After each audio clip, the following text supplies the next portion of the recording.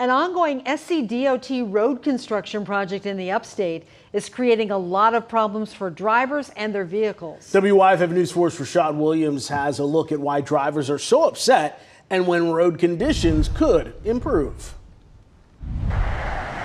If you've had to cruise on 385 South through Malden into Simpsonville lately, it's so incredibly rough that you really do feel like you're off-roading. You may have mistaken this miles-long stretch of road for your favorite amusement park. Feels like a roller coaster, the one that Cal wins, the old one. You're holding the steering wheel just so you don't, get pushed one way or the other. For the past few weeks, SDCOT has been working to repave this highway from Simpsonville into Fountain Inn. Grooved pavement, uneven lanes, loose stones, and potholes, mixed in with heavy traffic. It's a headache.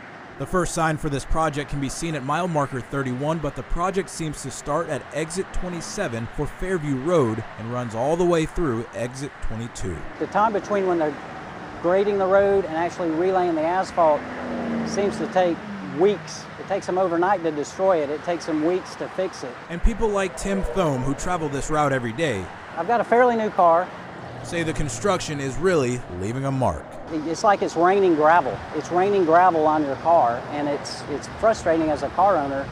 I had a lot of rocks flying up on my car, so when I got home, I did a real quick inspection. I noticed I had a couple of little spots of paint that were nicked off my car. Tim isn't the only one. You can see more damage done to cars in these viewer photos. And in a statement, SDCOT says in part, the contractor is required to clean the roadway each night to try to minimize these kinds of impacts. We expect construction to be fully completed in spring of next year, though substantial improvements to the roadway will be completed this summer. In Simpsonville, Go the back way. Go on the side roads, just quicker. Rashad Williams, WYFF News 4.